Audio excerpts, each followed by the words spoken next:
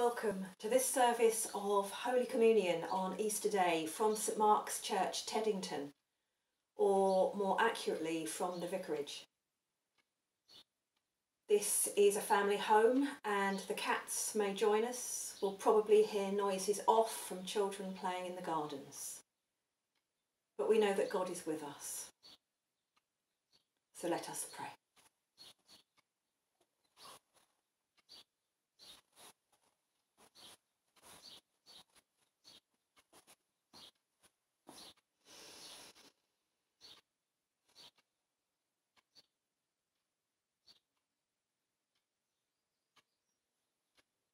Alleluia, Christ is risen.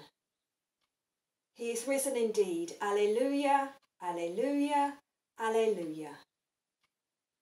This is the day when our Lord Jesus Christ was risen graciously from the dead, crushing the power of sin and destroying the sting of death.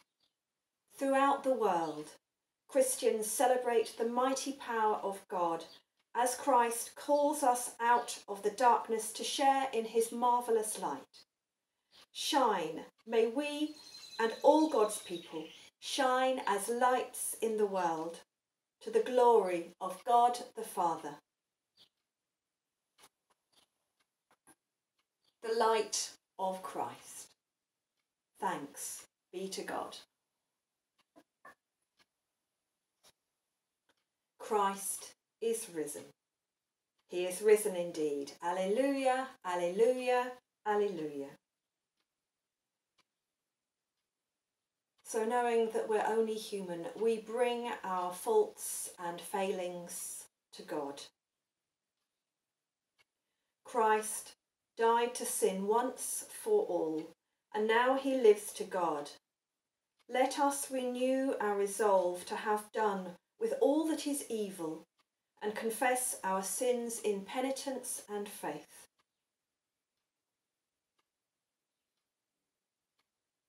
Like Mary at the empty tomb, we fail to grasp the wonder of your presence. Lord, have mercy. Like the disciples behind locked doors, we are afraid to be seen as followers, as your followers. Christ, have mercy. Like Thomas in the upper room, we are slow to believe. Lord, have mercy.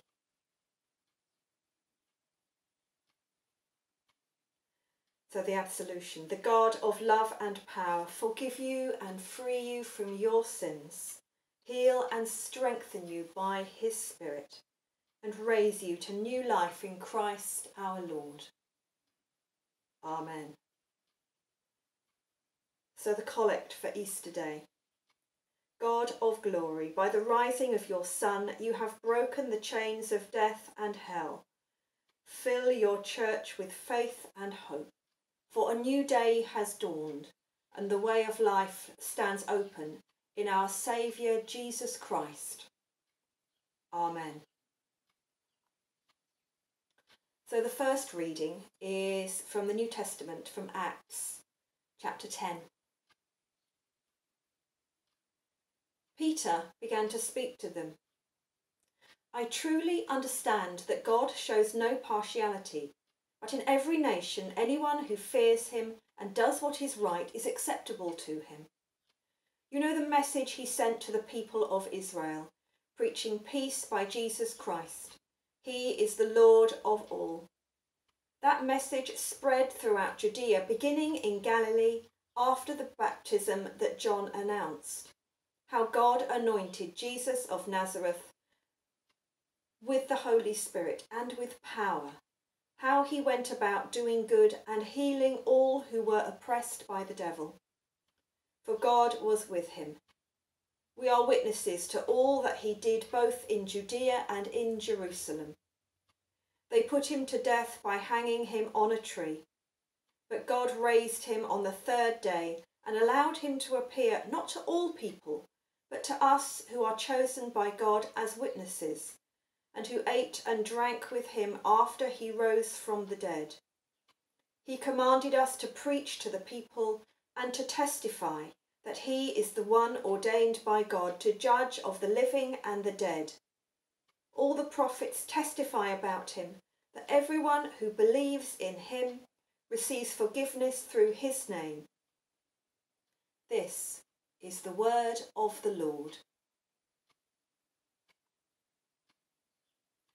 So our gospel. Hear the gospel of our Lord according to Matthew. After the Sabbath, on the first day of the week was dawning, Mary Magdalene and the other Mary went to see the tomb. And suddenly there was a great earthquake, for an angel of the Lord descending from heaven came and rolled back the stone and sat on it. His appearance was like lightning and his clothing white as snow. For fear of him the guards shook and became like dead men. But the angel said to the women, "Do not be afraid. I know that you are looking for Jesus who was crucified. He is not here, for he has been raised, as he said. Come, see the place where he lay. Then go quickly and tell his disciples. He has been raised from the dead, and indeed he is going ahead of you to Galilee. There you will see him. This is my message for you." So they left the tomb quickly with fear and great joy and ran to tell his disciples.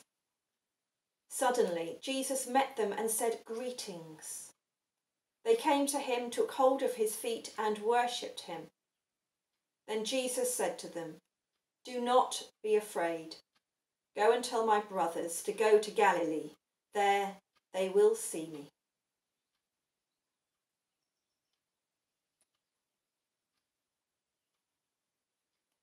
So reflections for Easter Day are on our website and on our Facebook page.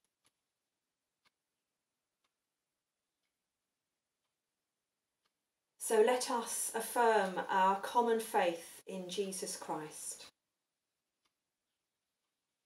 On Easter Day, we would normally be reaffirming our baptism vows. So I've taken the affirmation of faith from what we would have said. Let us affirm our common faith in Jesus Christ. Do you believe and trust in God the Father, source of all being and life, the one for whom we exist? I believe and trust in him. Do you believe and trust in God the Son, who took our human nature, died for us and rose again? I believe and trust in him. Do you believe and trust in God the Holy Spirit, who gives life to the people of God and makes Christ known in the world? I believe and trust in him. This is the faith of the Church. This is our faith.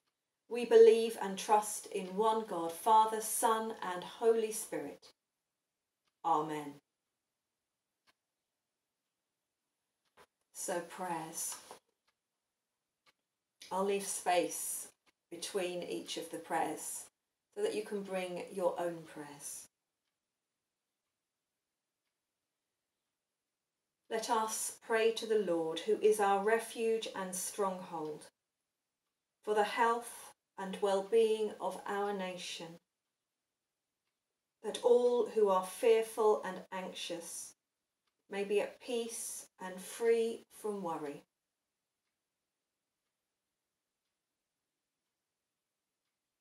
Lord, hear us. Lord, graciously hear us.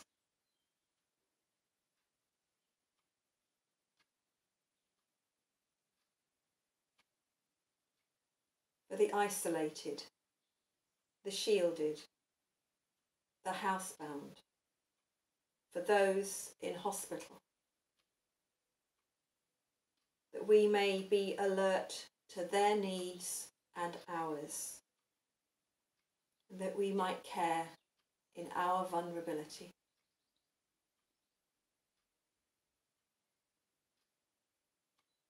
At this time we pray for all of those on the front line, for those working in the NHS, for those delivering and selling our food, for the farmers, for the paramedics, for the police, for local and national government.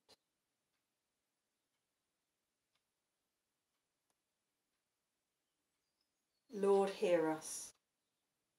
Lord, graciously hear us.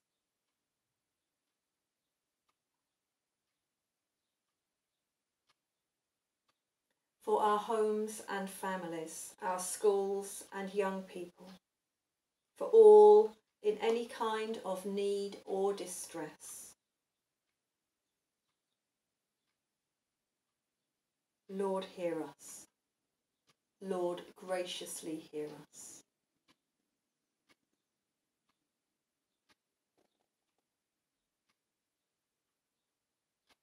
We pray for ourselves and our communities at this time, a time of uncertainty, a time of unknowing. We give you thanks for all of the kind neighbours and friends who are supporting our local communities. We give you thanks for the wonders of technology that mean that we can meet virtually.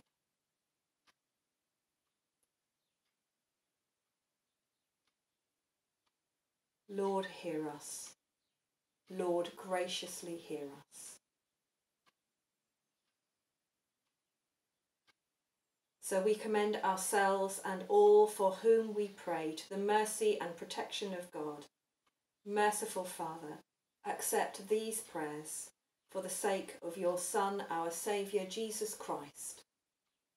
Amen. So the introduction to the piece, it's very strange to be doing this knowing that people are watching and that I can't see you. But nevertheless, the risen Christ came and stood among his disciples in a locked room and said, "Peace be with you." And they were glad when they saw the Lord. Alleluia, alleluia. The peace of the risen Christ be always with you and also with you. And so the Eucharistic prayer. Be present, be present. Lord Jesus Christ, our risen high priest, make yourself known in the breaking of bread. The Lord is here.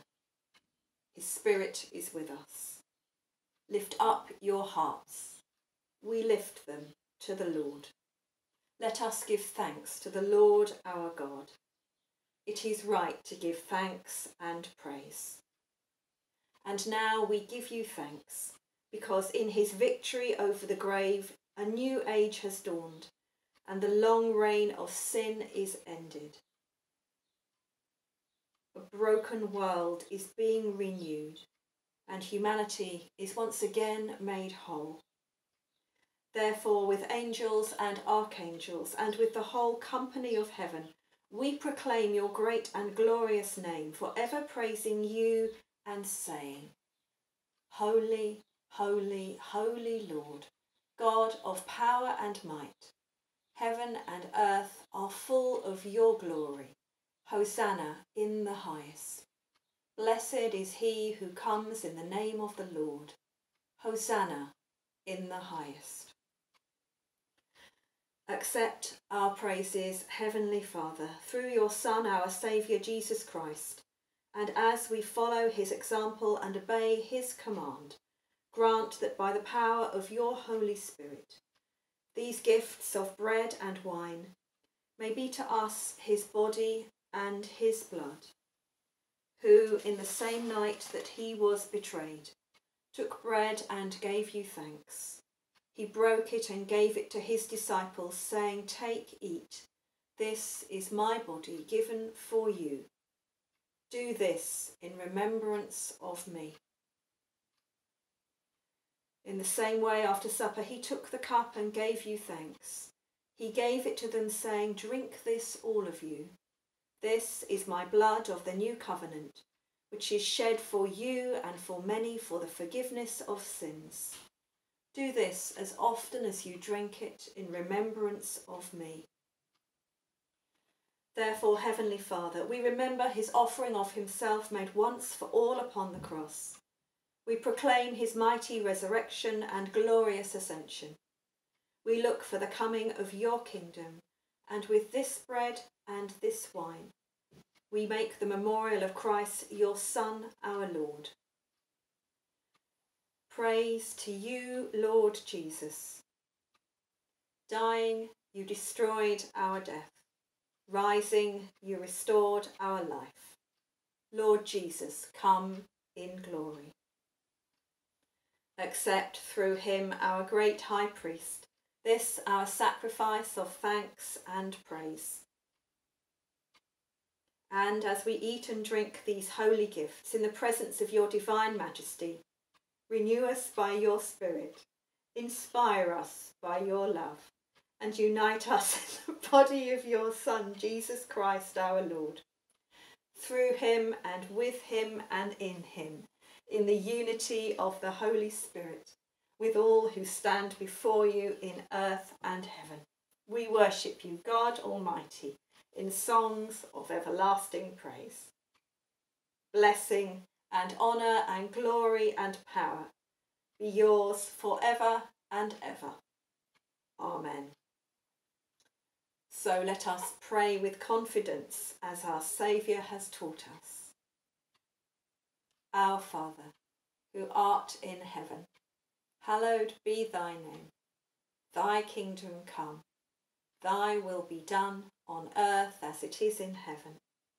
Give us this day our daily bread, and forgive us our trespasses, as we forgive those who trespass against us. And lead us not into temptation, but deliver us from evil.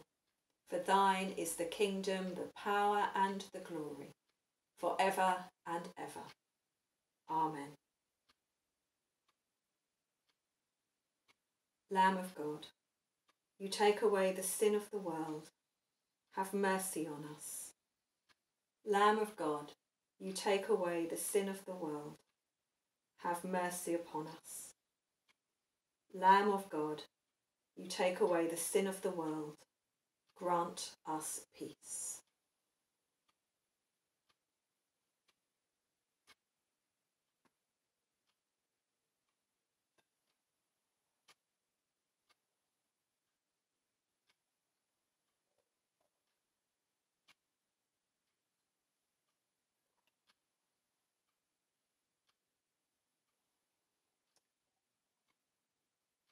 God of glory, by the raising of your Son, you have broken the chains of death and hell.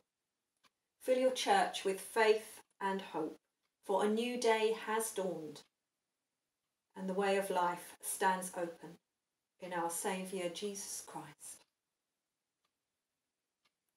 So the blessing. I pray that this day will be blessed wherever you are, whether you're at home alone, at home with others, or perhaps sharing your home with animals like Fleur, who joined us in the middle of the prayer. May the day be blessed. So God the Father, by whose love Christ was raised from the dead, open to you who believe the gates of everlasting life. God the Son, who in bursting from the grave has won a glorious victory, give you joy as you share the Easter faith. God the Holy Spirit, who filled the disciples with the life of the risen Lord, empower you and fill you with Christ's peace, and the blessing of God Almighty, Father, Son and Holy Spirit, be with you now and evermore. Amen. Have a very happy Easter.